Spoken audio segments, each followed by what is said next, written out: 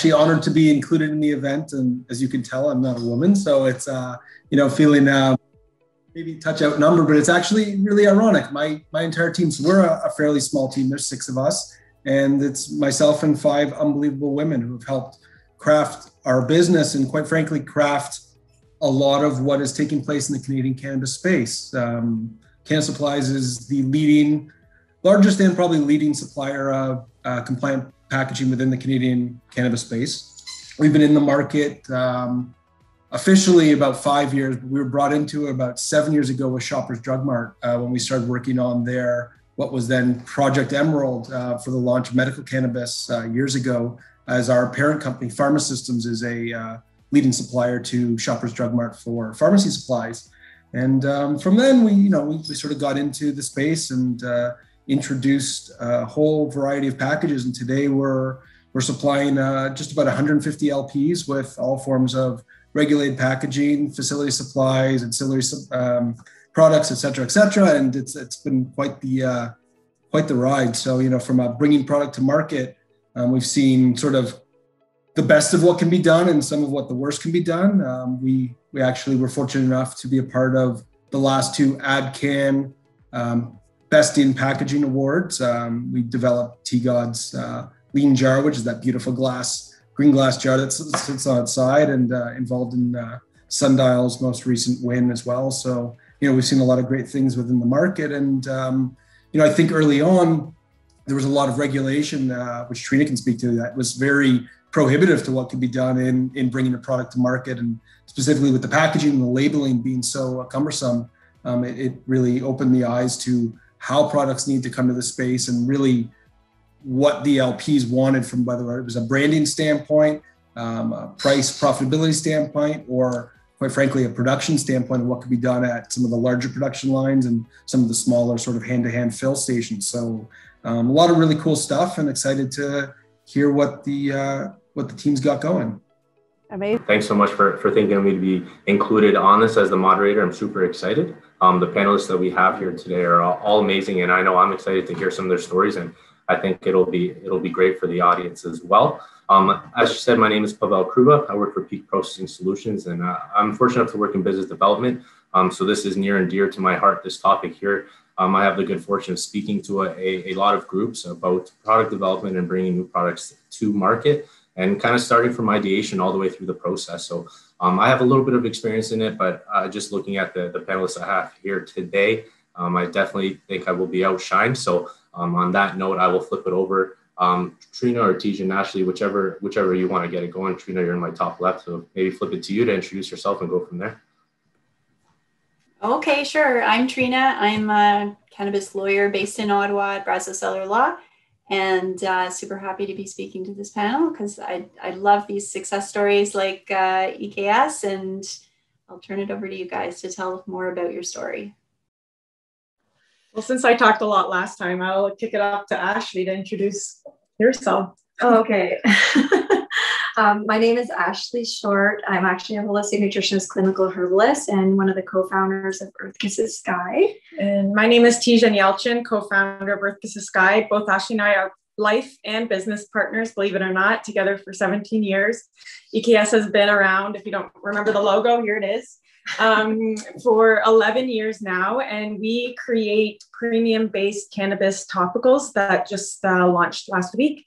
And we have a background in health sciences. I used to work as a registered massage therapist, registered acupuncturist, and we retired our practice to focus mainly on pivoting from from service to products. And helping people is very important to us. So yeah, that's us in a nutshell. Kick it over to whoever. Antuanette, I haven't seen you in a long time. Nice to see you again. Hey, yeah. I'm the founder of the Green Rush program. It's a cannabis business accelerator. We connect entrepreneurs with the legal market by helping just making it a lot more accessible giving people the education on cannabis history so we can understand why drug policy is the way it is today and why businesses need to be rolled out a certain way, and connecting them with the right manufacturers to make sure that we can get those products to market. And we have over 200 mentors on the program. What I like is that it's really like the master class of weed. If you want to become like a cannabis chef, or you want to own a cannabis retail company, or if you want to have a product line, or you want to just be a cultivator, we can make sure that you make them appropriate ways to get involved just by connecting you and giving you education and resources into the industry. Awesome. Thanks so much for those introductions. We'll kind of kick it off here. I think the easiest way for me to start, the easiest place to start, understanding obviously that we are talking about a heavily regulated industry here, and in the cannabis space, a lot of law to go around it. I think we'd go right to the expert. And Trina, kind of touching on that point that you talked about, these success stories. And I think a lot of those come from non-licensed groups or entities coming into the space and producing an amazing product that the consumers really want and have an appetite for. So I wanted to pose the first kind of general question to you. And how can you bring a cannabis product to market if you don't have a Cannabis Act license? Well, so, right. Obviously, if you are a processor, then that entitles you to touch the plant, touch the derivatives of the plant, and to manufacture and sell products. But if you don't have a license to do that, then you do have to engage in some sort of a partnership with a party who does, right? So outside of the cannabis industry, we would think about contract manufacturing type relationships. And that's essentially what you need to do here as well if you are an unlicensed under the Cannabis Act brand owner. But there are a few special regulatory wrinkles that you have to keep in mind. So in a traditional contract manufacturing relationship, you're hiring somebody to make a product for you, which you will then turn around and sell either to just other distributors or customers. In the cannabis industry, if you don't hold a processing license, you won't be able to directly be part of the supply chain because you aren't licensed to possess or sell cannabis. So you will have to engage with a partner who will effectively do that for you. So typically those relationships are structured as licensing deals where you're licensing your intellectual property to that processor. So the brand may be a formulation as well, or a technology or process that you've developed that's proprietary.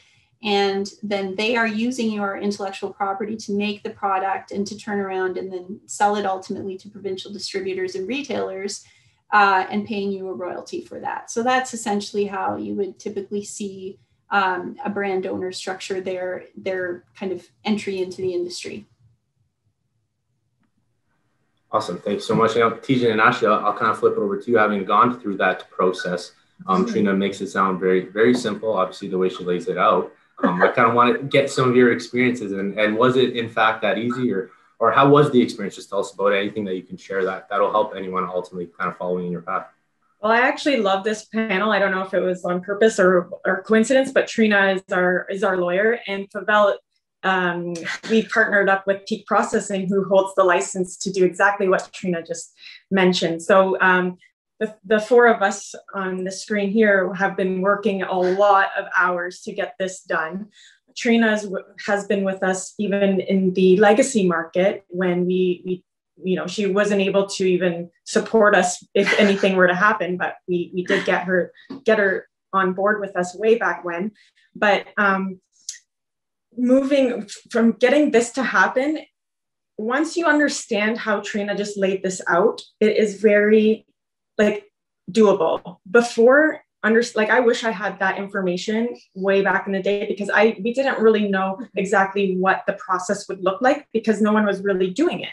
So I think, Trina, the legal is the most challenging for us because it is shape-shifting constantly, and trying to keep up with it was one of our biggest challenges. So what Trina just broke down, if you are interested in bringing a product to market, I would say that would be the route that would make the most sense if you don't hold a processing license, because it's a lot of money to hold that license yourself. And why not just stay an expert at what you do and do it well, and have a team like Peak Processing, Pawel over at Peak Processing, to manage all of the background stuff that we are not really interested in doing. And not just that, but the amount of capital that they would have had to invest to have that license And then we could just focus on being the face of the brand, executing our products, and having it smooth process from there. But yeah, it was a challenge to get to that level because the information wasn't necessarily there. And I think when we did approach Peak, we had a whole different agreement in place, and Trina and the team, we all just looked at what makes the most sense. And then in the end, that's what we came up with. Mm-hmm. Awesome. Thank you. A little bit of a shameless plug there, but for sure, if Peak can help, definitely go to Peak. And Antuanette, I kind of want to kick it over to you in terms of one, being a brand owner, and if you're looking into the process, but also this is kind of the area where of the consulting that you offer, and you have a lot of expertise and resources that you offer to groups going through this, right? So I want to kind of kick it over to you and get your input on both sides of it. One, as a brand owner, and also as a consultant and someone who helps groups kind of go through that process. Thank you. Yeah, as a brand owner and as a consultant are very different things. And I've been in this space for a really long time, 8 years now, pre-legalization of recreational use. So I've done a lot of things wrong. And I think that when I get to teach people is that just not how to make those same mistakes, right? And it's been really interesting transferring into a very restrictive industry, but I'm really happy that I'm in Canada, because Canada is really, spearheading the way for quality cannabis products that I think is a great opportunity if you're looking into that global opportunity when it comes to cannabis, CPG related, things like that. So what I love about teaching is that there's so many things that come to cannabis. There's so many different types of products and businesses, right? But I guess since we're talking about products specifically today, is that we in Canada have a really restrictive framework, which means we have to be really innovative in our approach to bringing products to market. And, and if anybody knows me, knows I'm the loophole queen in this industry. I just know that there's always a way to get around certain things. Right now, I own a Pleasure Peaks, a cannabinoid sexual health company. I'm very excited to be bringing suppositories to the market. But I'm always interested about, industries that haven't been touched yet. Cannabis has the potential to help so many different ranges of people, from age to culture to demographic to pain, that are just not really focused on, and we really do focus on the recreational component a lot, but there's a lot of more opportunity within the medical component, which I love sharing within our education, because it shows why we're here today. How did we get cannabis legal? It has really been built off the backs of access to patients, right? And we're still not done there. So if you're an entrepreneur, what I like to say is that there's a lot more easier non-plant touching businesses to start to see where you really feel fit within this industry, to find your passion and then bring that to market with your real product, right? And what I love now is that when I started this, like so long ago, before licensed producers were even a thing, we were very few to work with. Now there's hundreds, which is wonderful, and many of them have their own white labeled models. So what I love is to share with different entrepreneurs all of the different ways that you can cut the buy. And like Tijen says, there's many ways, but there might be ways that are better for you. You don't have to really be the grower and cultivator if you're just trying to bring a product to market, right? So there's a lot of ways that you can cut years out of your life, out of the business life, by just bringing a product to market, by networking and knowing those right people and mentorship. This industry is so small, but it's really hard to penetrate, which is why I love the Green Rush program. It makes it a lot more accessible for people. And thank you for that. I think you touched on some very important points and some great points, and especially in that networking piece. At this point, Mark, I really want to hand it over to you. I know from the onset, kind of when you're talking about these products, or when you're thinking of bringing a product to market, there was so much that you yourself had to handle as a brand owner, and now with other groups coming in and offering assistance. Mark, I think this is where your company comes into play, and offering that solution, that quick, easy solution to a piece that in the space is unregulated, however, carries so much weight and is so important for the viability of these products. So I wanted to ask you, from a packaging standpoint, when someone does come to speak to you about a new product idea or concept, what kind of things do you take into consideration? Maybe how do those conversations vary between a licensed entity and a non-licensed entity? Sure. I mean, it's a very good question, and it's changed dramatically from, I think we really started to see an influx of interest probably about probably about 12 months before legalization, where we had companies that were sort of, Gen 1, larger, well-capped companies come and look, and they had large projections. So very early on, we had some customers that were ordering, our first order for a large LP was about 3.5 million jars. And this was a year and a half before legalization, just getting sort of ducks in a row. And I think everyone was going off of a number of assumptions, both in terms of run rate, how much they were going to sell, how many stores there would be. And then, obviously everything changed very quickly. The rollout wasn't necessarily as quick and smooth as possible. Some of the regulations which people felt were going to come into the market did not actually materialize. And we saw them come through 2.0 regulations, things like flag labels or other ways to sort of minimize the physical size of the packaging. Whereas today, there's a lot more opportunity to sort of take some of those loopholes into account, I think would be a way to put it. The most vital questions we generally ask existing large customers or new customers coming to market are, what do they want to achieve? And in asking that, it's a bit of an unpacked question. So, first and foremost, how many do you think you're going to need? A lot of people have these pie in the sky dreams that they're going to get their license and they're going to go to market and they're going to be selling 100,000, jars on day one, or they're going to be selling, 50 million pre-rolls in the first year. And it's aspirational. It's generally not true. So we try to get a realistic understanding of how many units they actually think they're going to move.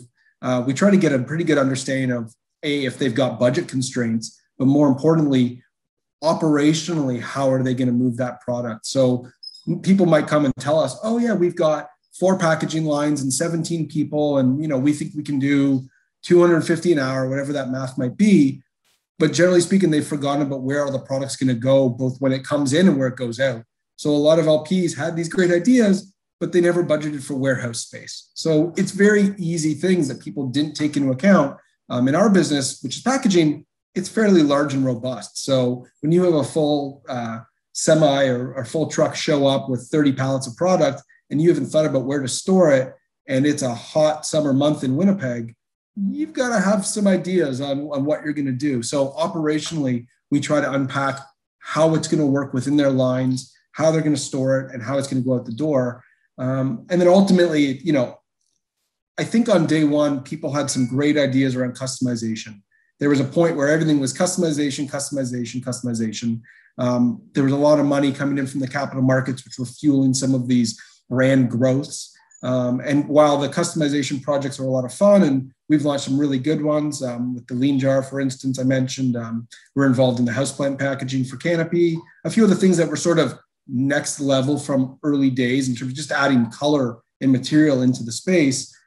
You're now seeing a bit of a reluctance to go into that custom role, simply because the volumes to produce that and make it economically viable are not there, but equally, it's more expensive. So everyone's looking at bottom lines. We try to understand what they're trying to approach and what they're trying to achieve in the market, how they want to stand out on shelf, and how we can deliver something to them in a cost-effective manner, but ultimately bringing that educational piece about these are the things you need to think of.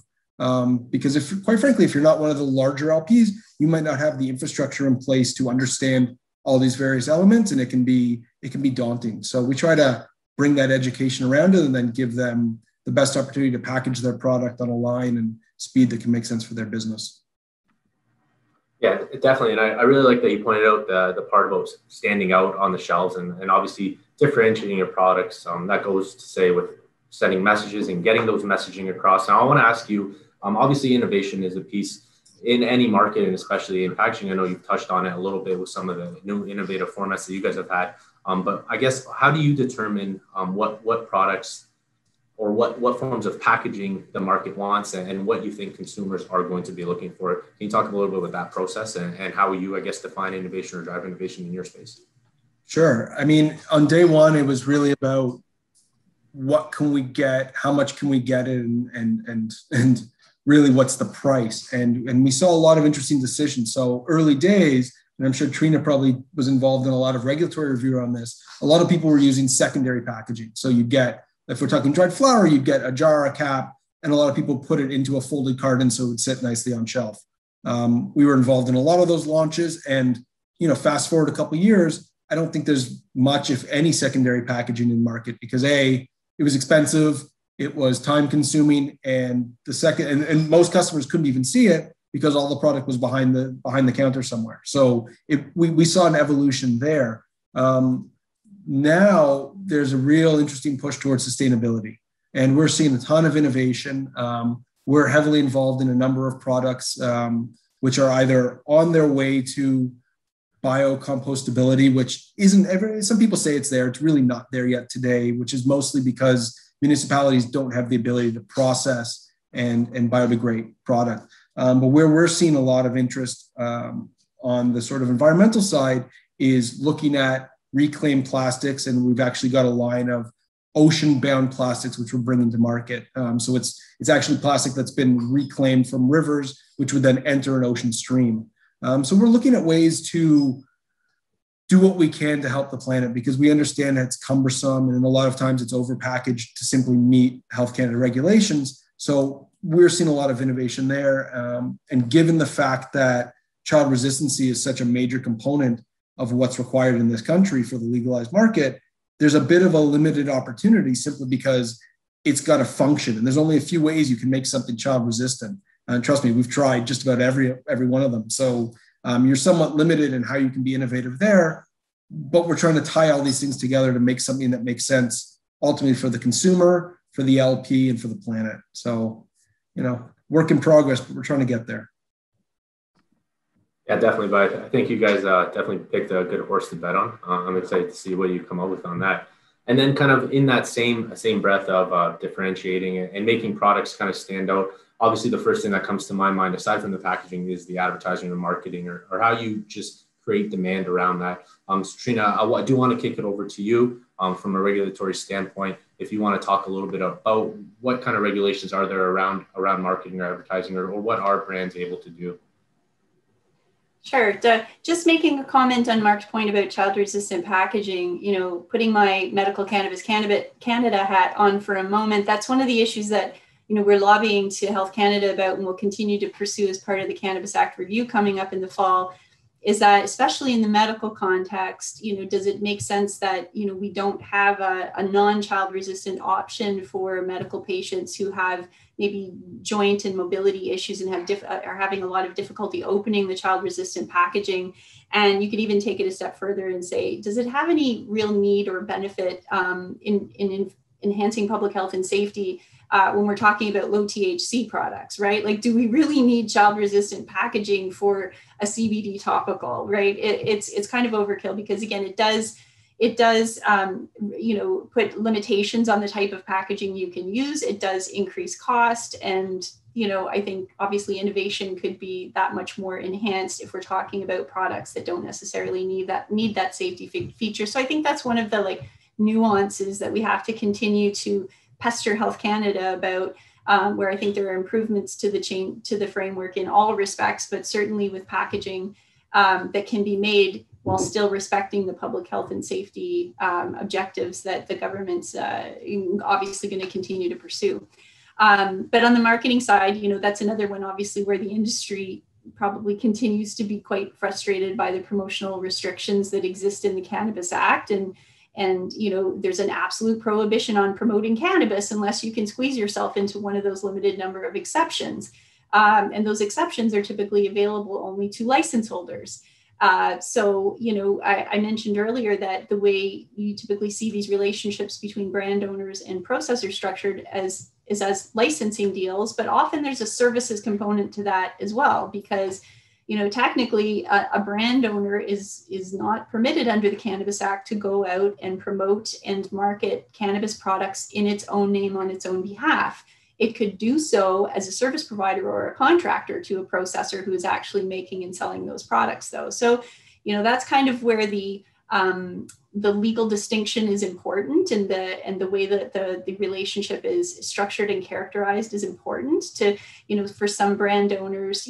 Every deal that I've done with brand owners is a little bit different. No two are ever exactly the same. Some are very kind of laissez-faire. Here's my IP, take it and do what you want with it, and I'll wait for my royalty check. But more typically, I think the short list of processors that are interested in engaging in these types of contract manufacturing relationships are expecting more from brand owners. And so you have to start thinking about What role is the brand owner going to have in product development, in marketing and promotion, in the procurement of the non-cannabis ingredients, in the procurement of the packaging and the labeling for the products, in actually pounding the pavement and doing the work with retailers and bud tenders to educate them about the product and start to stimulate demand. So, it's just really important that all of those things are carefully structured to be in compliance, because again, when you're not a license holder under the Cannabis Act, really restricted in what you can do. So again, doing it in your own name, not okay. Doing it as a service provider to the processor that you are partnered with, that's okay. Awesome, thank you so much. And Antuanette, now I want to kick it over to you and get some input from you. How do you feel you are able to bring a unique product to the market, or a product that stands out on the shelves in this kind of sea of regulation that we have here that we refer to as the cannabis industry? I'd love to get some insights from you on that. Yeah, I think to come up with like a unique product to market right now is really interesting, because there's so limited things that we can use in building a product on the market, right? But I think that what we can do is think about different applications on what it would be used for.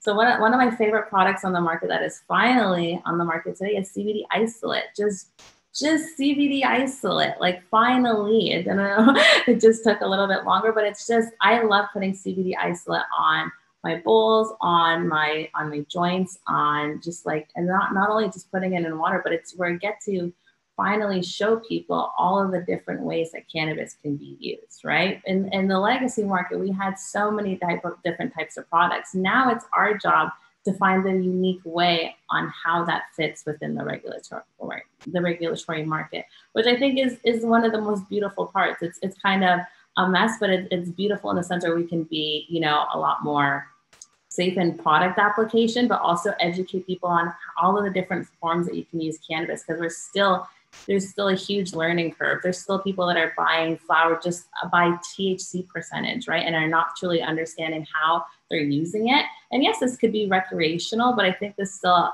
is an avid point of separating you from amongst all of the other cookie cutter products that we have out there today. I haven't seen like a ton of culture in a lot of products, but I'm finding that they are now aligning themselves with different culture, like the Lost Craft deal, not the Lost Craft, the Ace Valley deal, of course, with like the cottage, the summertime, the festivals and of that nature. So I'm really excited to see more of that being done. And I have a few brands that I'm really looking forward to see. But I think in terms of being innovative, it's finding those applications that we just don't get to talk about today. And I think that starts with just doing your research on cannabis and understanding why you truly love it and finding that specific niche in your own vertical. And I think that's why there is so much opportunity for a lot of entrepreneurs and brands. I understand that so many of them feel like, oh, it's all monopolized, it's all taken over, there's hundreds of brands, there's no space for me, but there's so much space for you. This is still a very beginning stage. I don't want to say the beginning stage, but we're not a mature industry yet. So there's tons of, trial and error here, and there's tons of opportunities to spearhead, new communities of cannabis consumers. And I'm really, really excited about that finally, to have, something that's been ingrained in Canadian culture to fully be destigmatized. And I think that there's beauty in that, in entrepreneurship, that can really be accessed if they find the right mentors and just do their research and learn. You said so many good things there that I agree with. And one thing that really resonated with me is it's funny when we talk about CBD isolate being kind of an innovative product when at its core in the industry, it's such a pure form, right? But there are so many opportunities to that point exactly. And Tijen and Ashley, now for the two of you having gone through that process of what product to pick, to be innovative, to put in the market, and now going through that kind of marketing phase right now, I'd love to hear some of your experiences if you want to speak to that, some of the challenges of even getting that product out and going through that marketing right now, and ultimately what you were able to do to generate the success. Well, we started off in the legacy market. This goes back 5 years ago. And one of the reasons why we were doing it was we wanted to help create and sustain local demand but it came at a high risk. In the legacy market, we would go to events and watch events get shut down. Dispensaries would get raided. We would watch hundreds of our units just get taken away by the cops and police. And the risk was just so high. And really our story stems from Ashley struggling with Lyme disease and trying to find a product on the market that would help her and her needs. That wasn't just like your traditional like steroid or, creams that are effective, but they weren't necessarily something that you would want to use every day, all day. And not just that, but cannabis oils, inhaling, all of that is something that we got interested in because of the passion to finding, especially with the healthcare background, something that we can use for ourselves, but also just from our experience, teach and educate the consumer, which were our clients at the time.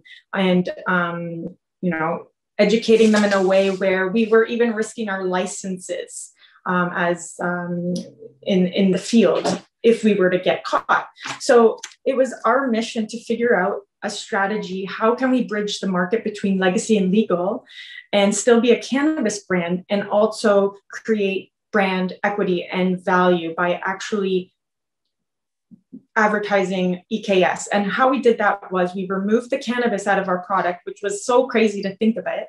But then we said, okay, we're removing the cannabis. That sucks. But then we could partner up with licensed producers now and educate the consumer to go and purchase legal cannabis oil and now mix it into the topical. And that's what we did for 2 years. In that time, our challenges now were constantly pitching.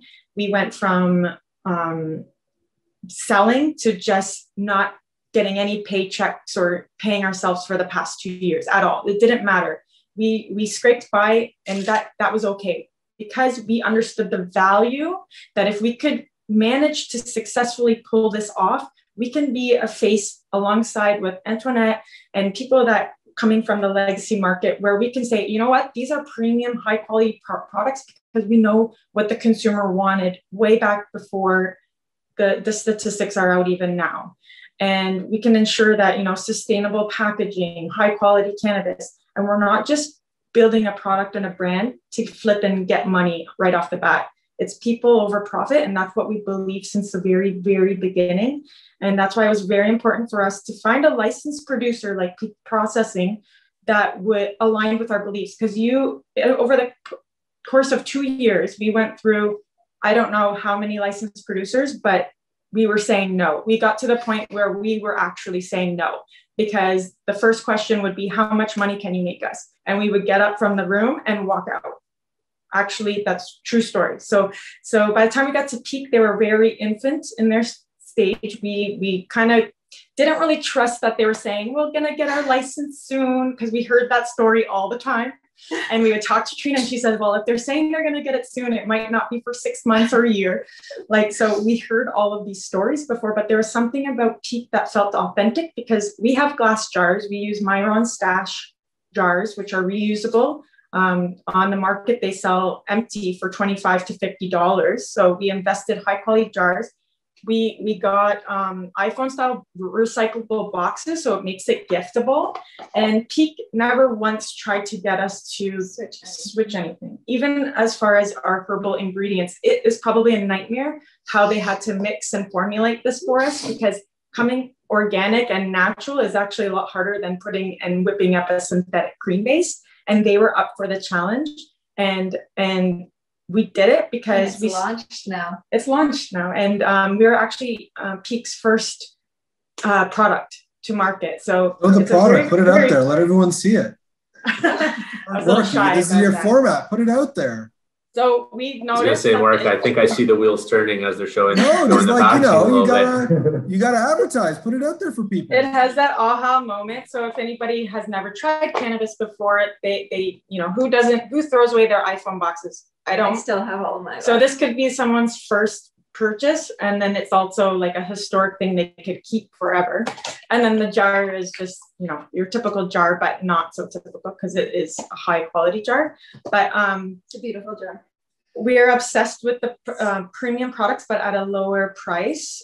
That's how we like to shop. And it was very important for us to go from legacy to legal so that we can be the voices to make sure that this executes in a way that we need to see happen. And what we're noticing, speaking to retailers and huge medical channels like Shoppers, is that they're not looking for the multi-million-dollar companies. And for those people who are worried, like Antuanette, what you said about, oh, it's saturated and I'm just a small company. Well, guess what? The small craft brands is what is important right now, because the multi-million-dollar companies, people are smart enough now to understand, like, okay, it's been there, done that, seen it. Let's try something different. And the community is more like, you'll see it with smaller retail stores. They're just more interested in supporting that. Even the OCS just launched last week a search bar through craft. So they've got their craft cannabis logo or whatever they put out there, but you can see that there's a market demand for craft. And actually on the amount of upcoming new LPs that are coming with smaller volume stuff, but it's that's where the consumers want, and it's really invigorating to see craft come back, and it's going to follow. It's going to do the same thing. So it's exciting. Yeah, and to go on that point, and with the OCS looking for craft, we were very shocked with just launching last week. We don't know how well we're doing, but what we do know is they approached us and asked us to shoot a small little video for their Canada Day. And they selected 8 to 10 brands out of hundreds to be featured on their website for, like, hey, it's whoever, like, just like something fun like that. So I think that projects what the future is in store for us for us smaller craft businesses. And I think there's an interest for that. So if you're thinking about it, just do it. That's all I got. No, that was awesome. Thanks so much. And I think your passion just resonates and it's contagious. And I think anyone trying to change any of that would be crazy. So I congratulate you guys and say thank you to you both. And kind of on that note, I think that passion and sticking with the small companies in the craft, we definitely need more of that, I think, in the cannabis space.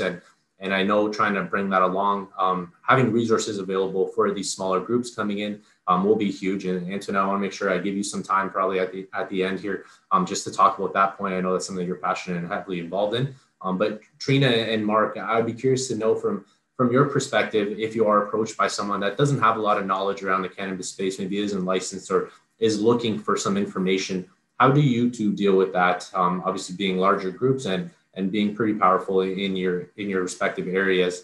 Is there kind of a direction you can send them for resources? Do you find that it's on your own to educate them? Marcus, you're on mute if you want to kick off, and then Trina, I'd love to hear from you on this as well.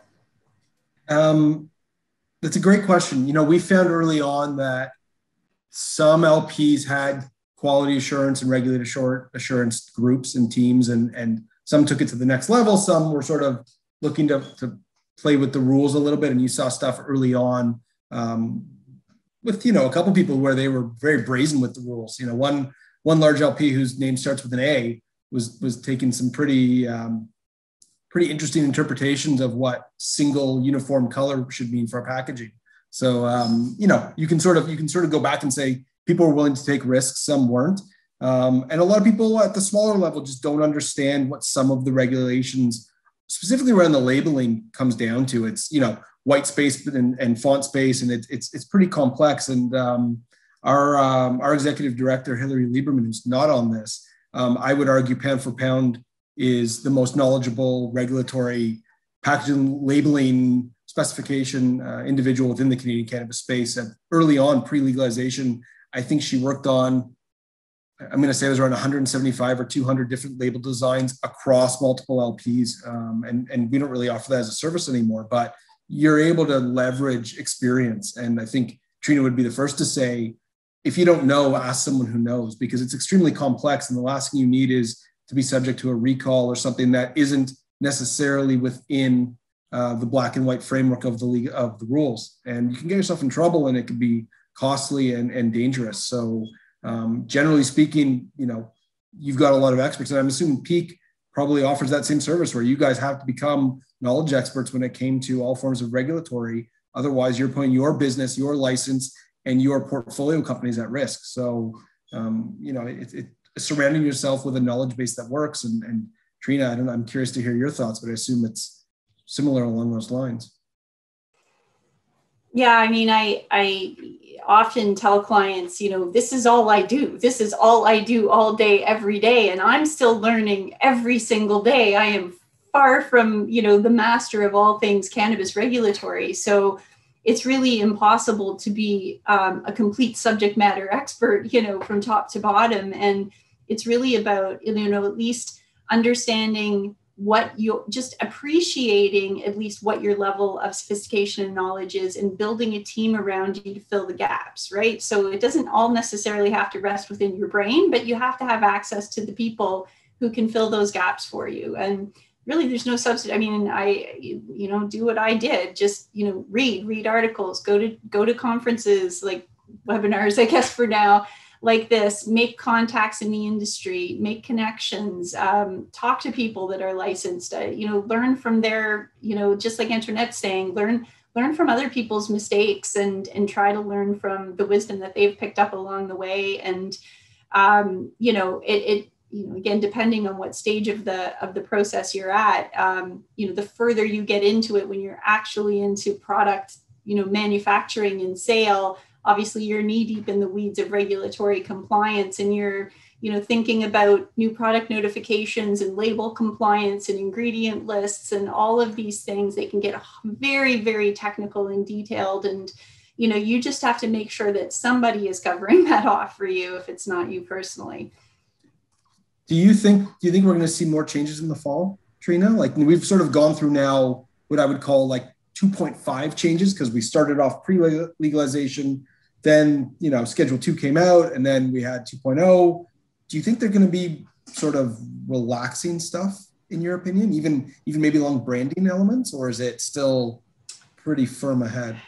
It's going to be interesting to even see what the scope of this review really is, right? That hasn't been announced by Health Canada yet. In my last discussions with Health Canada on this issue, they were still really developing what this review was going to consist of and entail. And if you look at what the Act says, the review is really about how has the Cannabis Act affected public health and safety? How has it affected access to cannabis by minors? It's really about risk, and that's what have we failed as a society because we legalized cannabis? That's what it's about, not about did the rules we make really make sense, and perhaps should they be loosened up in some respect. So it'll be interesting to see how Health Canada just kind of frames the review, and how much opportunity there's going to be for stakeholders to really give their input to Health Canada on all of these kind of smaller issues, but ones that can really have a positive impact on the industry.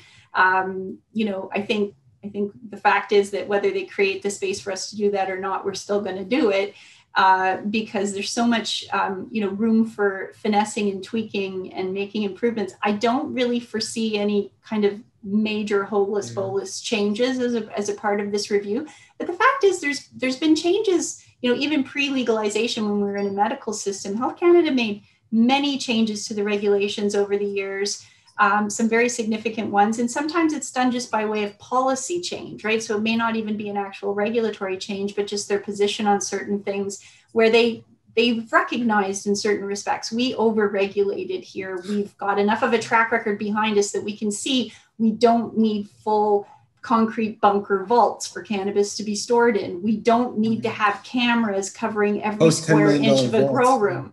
There were a lot of respects in which Health Canada has pulled back and adjusted its position. And I think they're very open generally to very well-reasoned policy discussions where they are rooted in public health and safety, right? I always suggest to clients, if you're pitching Health Canada to make some sort of policy change or regulatory change, you have to focus on how this will, enhance or at least not detract from or put public health and safety at risk, right? That has to be the baseline.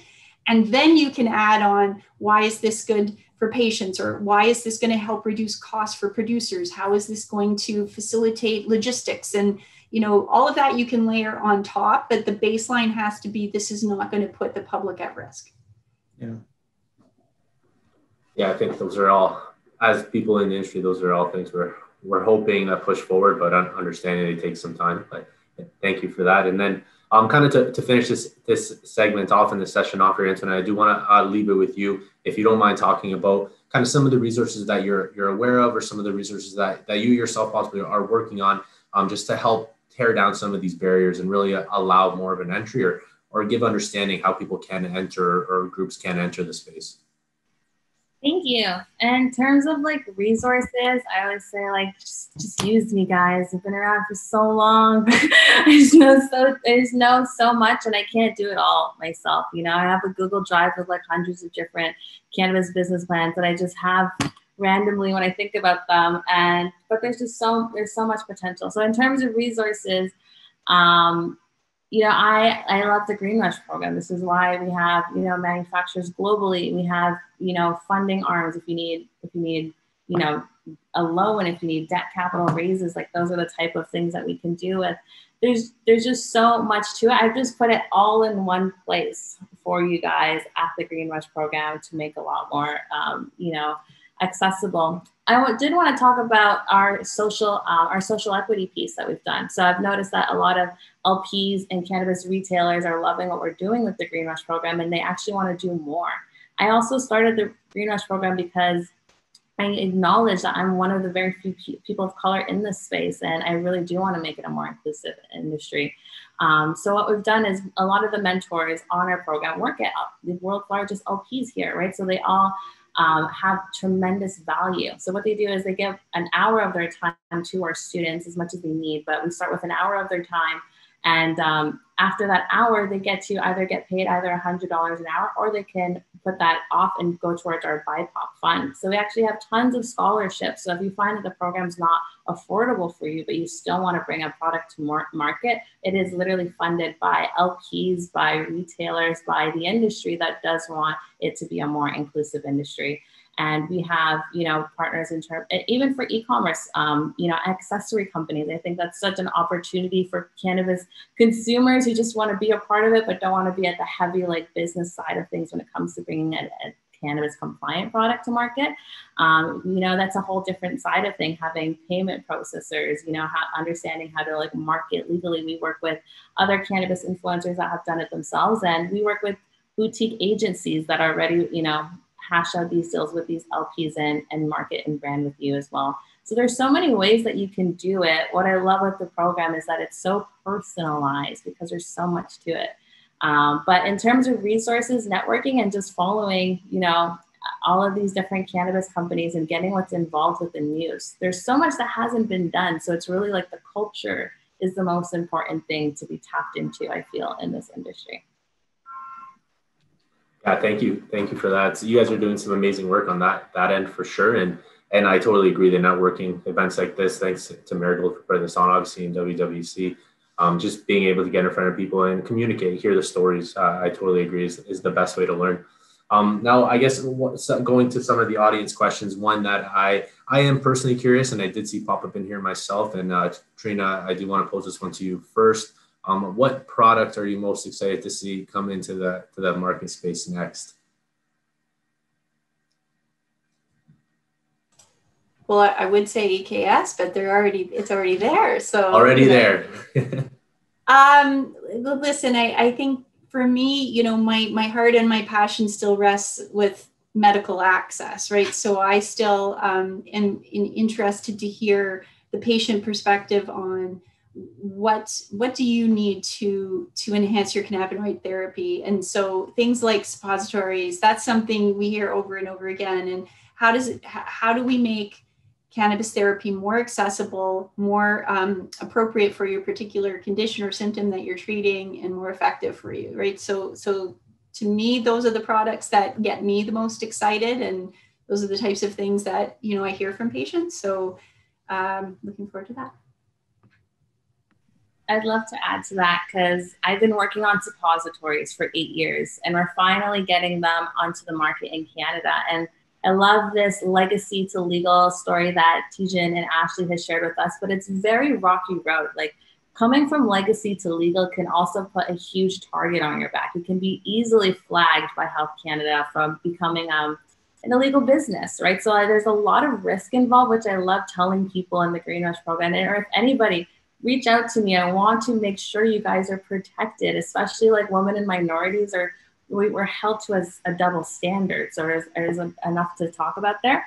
But in terms of medical products, I don't want entrepreneurs to be scared about medical products because it takes a lot more to get it to market. I, as a college dropout, has hired a Harvard grad who used to work at Pfizer to lead my medical, he was my CMO, my chief medical officer. So you can do these things in cannabis. It's just knowing how to find your role within the industry. You do have value, you do have expertise, and I just want to help you guys put it all together. So thanks so much for having me. But the medical component is a huge industry, and I don't want it to be unseen because there's so much potential there, and I feel like it's often overlooked. So thanks for sharing suppositories, Trina. Also waiting for cannabis health products, right? That's another big one that we're waiting for announcements on, which is going to be a game changer if we do move in that direction. I am excited for that as well on my end. But Tijen and Ashley, before we finish off with Mark, what are you guys looking forward to seeing coming to the market? Blunts. I am hands down Antuanette, women's health. Yeah, suppository, women's health, anything related to things that make people uncomfortable to talk about.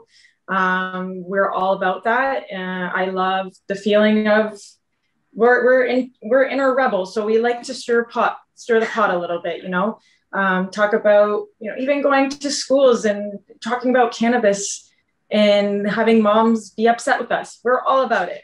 So that's just the name of the game, and the products that align with health and wellness. I believe the OCS doesn't have a health and wellness category, but we're really pushing on making the effort to ensure that that happens. And we do feel like within a year from now, they will have a category that is specific to health and wellness. Mm-hmm.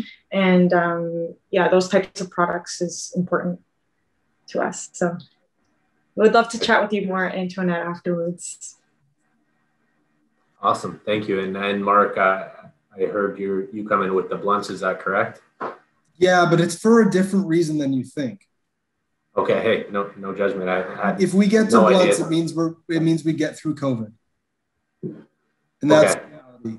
We do a tremendous business in the pre-roll space, and it went from 0.5 gram joints to 1 gram joints to now 0.33 gram joints. And the reason is no one's sharing them. And I'm not saying ever again people are going to share them, but blunts are actually now approved by Health Canada, the actual physical blunt papers, which is something we do business in. And the second we get to the point where there's joints this big, it means we're all together and we're all sharing it. And I think the light's starting to get to the end of the tunnel on that. So I'm hoping we can get to a communal 420 at Queen's Park would be a lot of fun, where we can all stand together without masks and all the fun stuff to get life back to normal. So that's what I'm most excited for. No, I appreciate you calling that out. You are totally right. I do miss myself that kind of community aspect.